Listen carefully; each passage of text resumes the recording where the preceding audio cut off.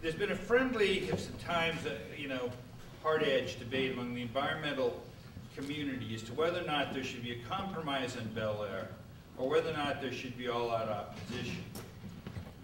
Both sides are motivated by the same thing. One, how do you protect the watershed? And two, how do you maintain the partnership between New York City and the upstate residents? But the reason I think the Sierra Club is right on this issue is because those who have advocated compromise have misperceived the public sentiment in the watershed.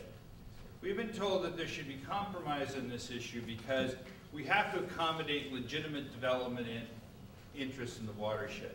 I couldn't agree more. Much of the watershed program, for those of you who are familiar with it, did just that. But the legitimate interest in the watershed for development is not in real estate development. And one of the things that happens is that the locals know this. The locals are very badly divided on this issue. The media, most of the politicians because of the campaign contributions, and the Main Street advertisers are interested in volume of people walking through. But the people with the long histories in the watershed are interested in something different. They are interested in maintaining the historic business activity and the historic culture they have lived with. They would be interested in things like becoming part of a new local food network for New York City, becoming New York City's primary ecotourism destination. The country up there is classic for biking, for fishing, for hiking. The city has walked away from those issues.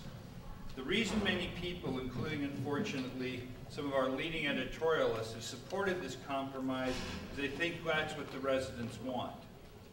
What the city needs to do, what people like the Sierra Club need to do, is not just try and stop this project. And I think the recession gives us a perfect opportunity to buy this property out and to convert it into a publicly supported ecotourism destination.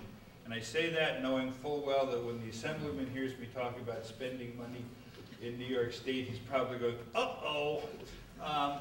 But we should do that anyway. But we should also be positive. We should also work to push the city, to push the civic community, to get back in the business of promoting landscape-based development in the watershed, not just exurban sprawl.